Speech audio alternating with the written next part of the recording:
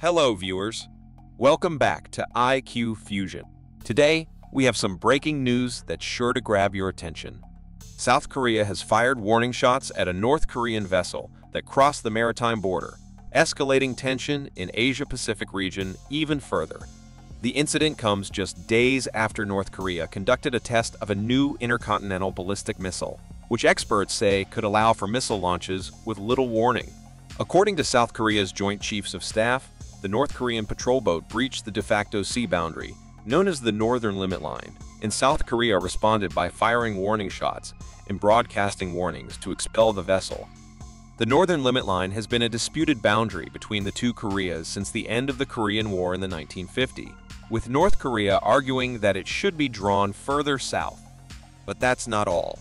During the operation, a South Korean patrol ship had a minor contact with a Chinese fishing vessel due to bad visibility, resulting in slight injuries among the South Korean crew. This incident adds another layer of complexity to the situation, as tensions rise not only between North and South Korea, but also between South Korea and China.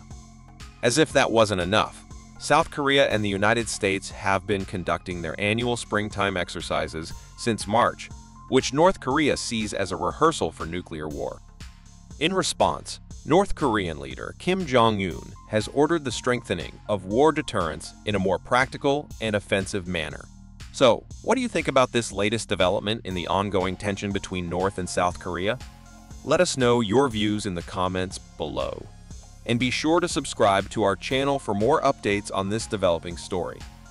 Don't forget to hit that notification bell so you don't miss any of our latest videos. Stay tuned for more gripping news from around the world, right here on IQ Fusion.